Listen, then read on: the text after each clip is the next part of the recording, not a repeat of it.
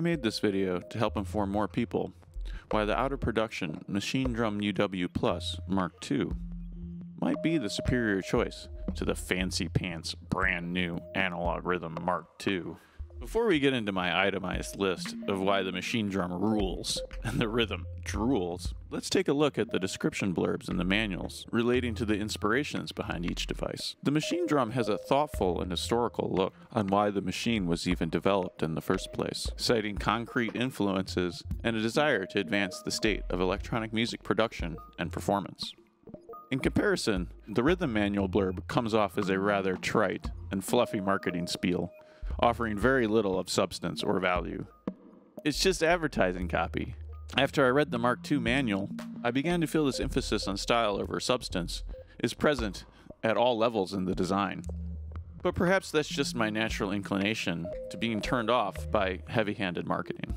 The Analog Rytm, both Mark I and Mark II, are fantastic instruments. I'm an Elektron fetishist, so really I'm happy with all Elektron devices, to a certain extent. But the thing is that I'm a little more particular about which devices I'm willing to get into a more serious relationship with.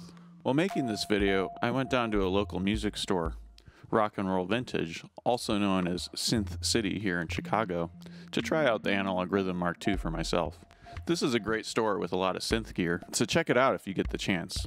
They have no knowledge that I even make videos, so this isn't any sort of advertisement.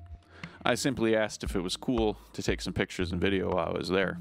Every time I go, the rooms that they have for trying out equipment get more and more decked out, and it's set up really well at the moment. I definitely had some fun using the Rytm, and there were certainly a lot of things to be attracted to about the sound and features. However, there are a number of reasons this beautiful and sleekly silver machine might actually be the superior choice. And, you know, we all like to root for the underdog, right? If you're watching this video, I'm going to assume you're reasonably familiar with these two fine pieces of equipment. Which one would you prefer?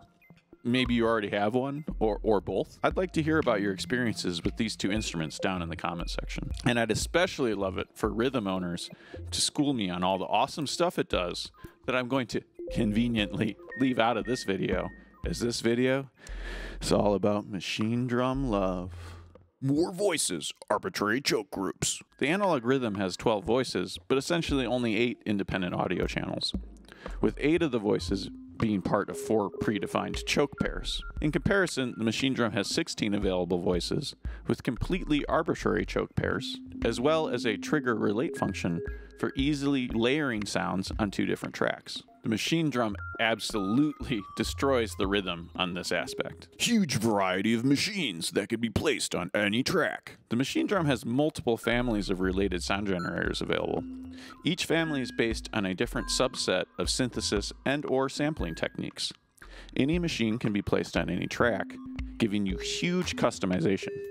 In comparison, due to its fundamentally analog nature, the Rytm has a rather short list of machines available to select from, and only certain tracks can use certain machines.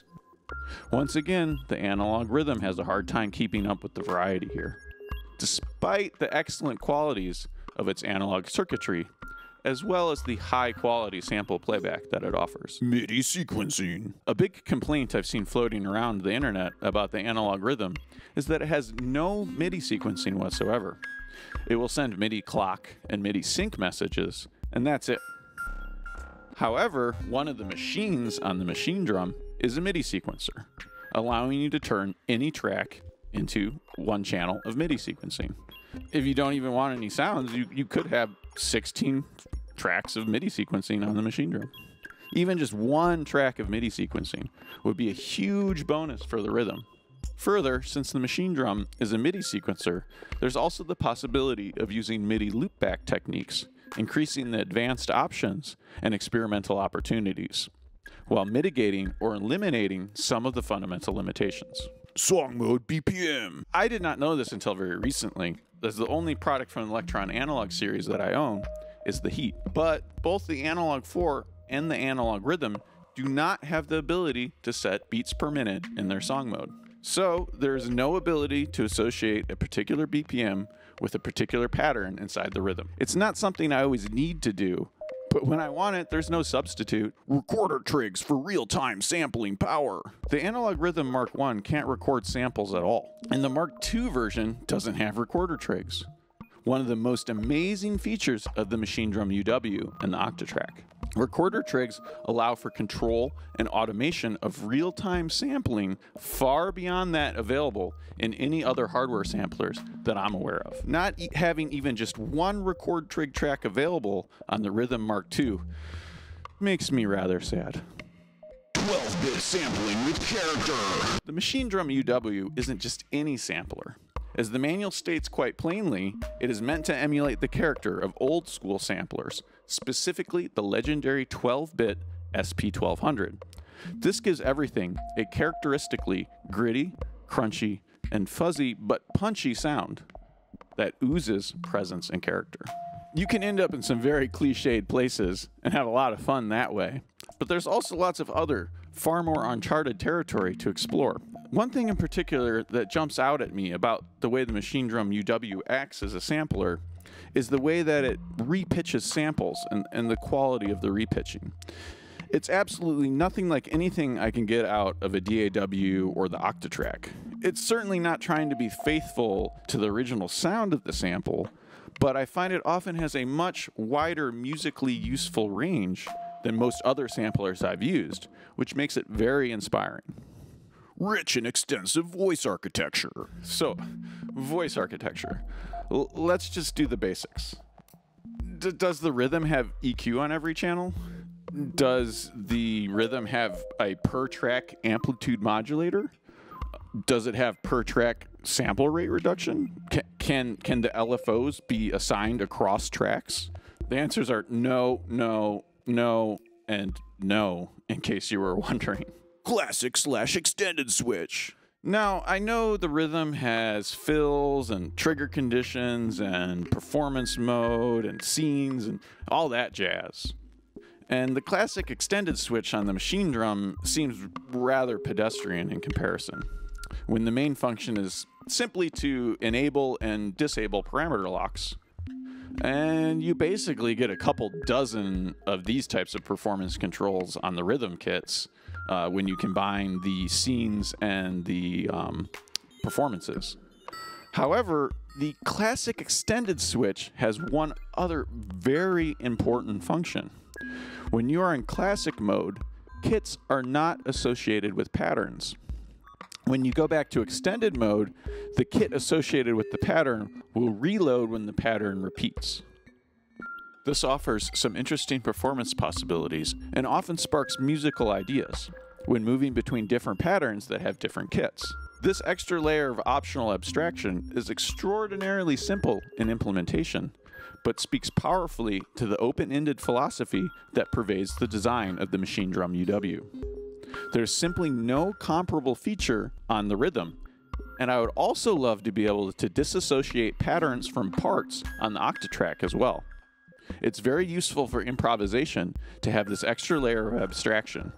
Very simple, very powerful. Input machines. The Machinedrum is a competent processor of external signals, going far beyond the basics offered in the rhythm, with the powerful voice architecture of the Machinedrum available for processing input signals. Also, these input machines go beyond simple audio through for the downstream voice processing, and include an input machine with an envelope follower, as well as an input machine that has two triggerable envelopes. Audio inputs can also be trigger inputs. The designers of the Machinedrum decided they wanted some compatibility with piezo drum triggers, like those used by electronic drum kits, presumably so the Machinedrum could be easily used and triggered by a traditional drummer simply as a sound module. I have no idea how many people have actually used this feature, but considering how few owners even know that it's possible, I'm guessing not many. However, you don't need to send in triggers by smacking some piezos around. You can just hook it up to a trigger sequencer. So by using one audio input for the output of an oscillator, for example, and the other audio input to take a trigger stream from your modular, you can use the Machinedrum as a triggered envelope, filter, and VCA. How many drum machines can do that? Definitely not the Analog Rytm. Instant pattern switch via external MIDI notes. Some really cool possibilities exist with the external pattern control via MIDI notes feature. And there are so many other things that I'm still learning about the Machinedrum. It's going to take me a while to even try it out. There are some very interesting options and features here that offer the potential for fascinating performance control as well as compositional possibilities, using external controllers and sequencers, or perhaps just MIDI loopback. Control all. This one is so basic, and you would think with scenes and performance macros and all that fancy stuff, you wouldn't miss out on the control all feature. But you'd be wrong. I think it has a lot to do with how primitive the control all feature is and how it works very well for improvisation. Let's take a look at what the manual has to say about it. Specifically, note that the values of the manipulated parameters may not be restored when you turn them back the same amount of steps you first changed them. Now, this is one of those cases where something that might seem like a bug is actually a feature, often leading to unexpected parameter interactions and drastically altered kits and patterns. LFOs can be routed to control any other track, and even control other LFOs. LFOs being able to control other LFOs and parameters on other tracks is amazing, and a massive reason the Machinedrum UW is essentially a modular system in a box. My only disappointment regarding this wide open modulation matrix is that I want more modulation sources. However, considering the original design of the Machinedrum is over 15 years old, it's a bit hard to complain though, and 16 LFOs is nothing to sneeze at. Master EQ. While researching for this video, I found out that the Rytm has no master EQ, and it's just another reason I'm glad I bought the Machinedrum instead. The mixing and tone shaping possibilities are incredibly powerful, and all of the master and send effects parameters can be automated, just like on the Rytm, but with many more opportunities for modulation. Flexible audio busing. Although the Rytm does offer individual outs for the channels, the Machinedrum's outputs are extraordinarily flexible, being able to act not just as individual outs when desired, but also as submixes. For the way I like to use the machine, this is a big advantage. Over the long term, openness and flexibility tends to win out. Conclusion. I'm well aware the Rytm has many things to offer that the Machinedrum does not, both all over the dashboard and under the hood.